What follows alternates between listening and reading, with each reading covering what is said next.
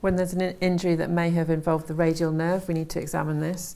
The sensory distribution of the radial nerve is quite variable, but it usually involves the dorsal surface of the thumb, the index finger, middle finger, and the radial half of the ring finger.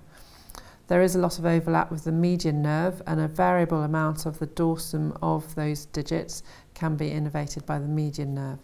So when we want to go to somewhere that is going to give us a reliable answer as to whether the radial nerve sensory area is affected or not, it's the dorsum of the first web space. So I would touch the patient here, stroke them here, and then in exactly the same place on the other hand, and ask them if they can notice any difference between the two.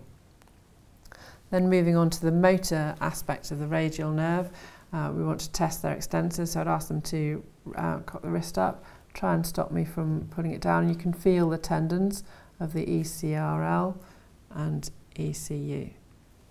And then I would ask them to extend their fingers, and we would need to test all the extensors of the fingers, the extensor digiti minimi, EDC, EIP, and the extensors of the thumb as shown in the separate videos.